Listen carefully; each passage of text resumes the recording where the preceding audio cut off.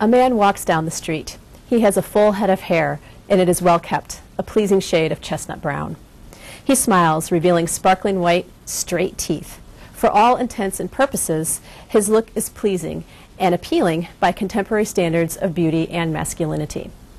However, his look does not happen by accident. He needs technologies to complete this appearance. And this is not just any appearance, but one crafted by what I call technologies of passing. In this image, you can see that with the correct technologies and the techniques, the same woman can have many believable looks because we are socialized and trained to make judgments based on appearances. In the most basic terms, passing constitutes the ability to represent to the world and to oneself a different identity, to forego a prior self and be perceived as something other than formally identified.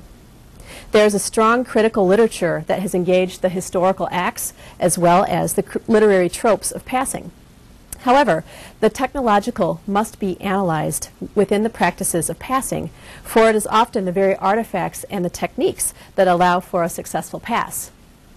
Thus, to return to our man walking down the street, he passes as beautiful with the use of technologies.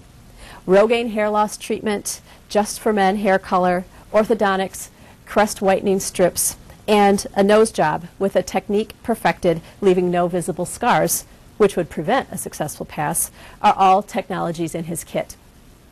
Though we usually think of passing in very dramatic terms, how we use technologies to create our own personal identities is an important variable to factor when designing new artifacts.